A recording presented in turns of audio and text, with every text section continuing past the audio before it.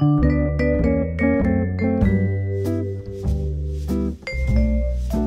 everyone, this is Annie. Welcome back to Easy Cooking.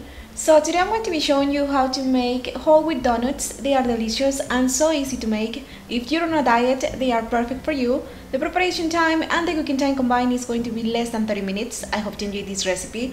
Remember, you will find the list of ingredients in the description box of this video, and you will also find it in my blog where you can print the whole recipe. Let's get started. Preheat the oven to 350 degrees Fahrenheit. Now in a large bowl, we're going to sift all the dry ingredients. So we're going to start with the flour. For this recipe, I'm using a combination of whole wheat flour and oatmeal flour. I'm using half a cup of each, and I make my oatmeal flour by placing some old-fashioned oats into the blender, and then I just blend them for about 3 or 4 minutes or until they turn into a powder, and that's how I make my oatmeal flour. But if you want, you can buy your oatmeal flour at the grocery store. Into the flour we'll also sift in the salt, the nutmeg, the baking powder and the sugar. Now stir everything together until well combined. And now we're going to add in the coconut oil. If you want, you can replace the coconut oil with butter or vegetable shortening, but we're trying to make this recipe as healthy as possible, so the coconut oil is our best option. It has great flavor and is all good fat.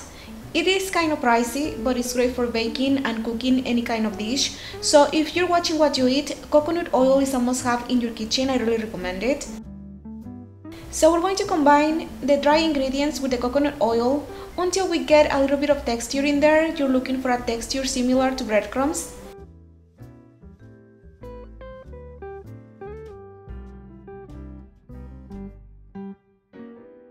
After that, add in the yogurt and continue to combine until everything is well incorporated.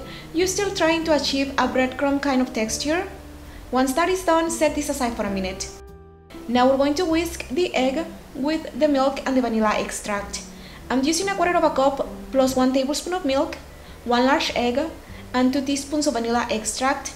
And we're going to whisk this together until the egg is well beaten. Then we're going to pour this mixture over the dry ingredients. And stir until just combine.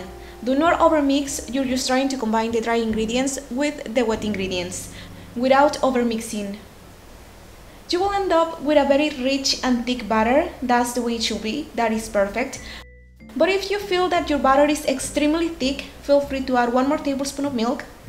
Once the batter is ready, now we're going to pour it into the pan. I spray the pan with cooking spray. And I'm going to place the batter into a plastic bag, or you can use a piping bag if you want, or just spoon the batter into the pan. I'm going to fill the pan almost all the way to the top, about 3/4 of the way. Now shake the pan a little bit just to make sure the batter is resting at the bottom of the pan. And now we're going to bake this at 350 degrees Fahrenheit for about 8 to 10 minutes until the donuts are light brown and they are completely cooked. To check if the donuts are cooked, just insert a toothpick in one of the donuts and it should come out with a little bit of breadcrumbs. And once they are done, just let them cool completely before glazing them.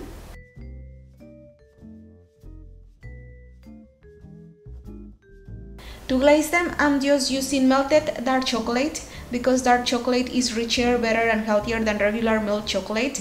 But go ahead and you can use whatever kind of chocolate that you prefer. A little bit of chocolate never killed anyone. So use whatever kind of chocolate that you like.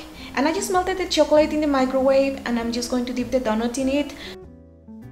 Then tap it a little bit to remove the excess chocolate and then place the donut back in a cooling rack just so the chocolate will settle. And that's about it. If you want, you can sprinkle them with colored sprinkles or shredded coconut. And that's about it. The donuts are done. They look amazing. They are delicious and they are way healthier than regular donuts. If you want, you can skip the melted chocolate and the sprinkles and they will still be delicious. So I really recommend this to you. Enjoy! To print this and some other delicious recipes, please don't forget to visit my blog. The link is going to be down below. And remember, you will also find me on Facebook, on Twitter, on Instagram, on Pinterest. I'm everywhere, so the links are going to be down below.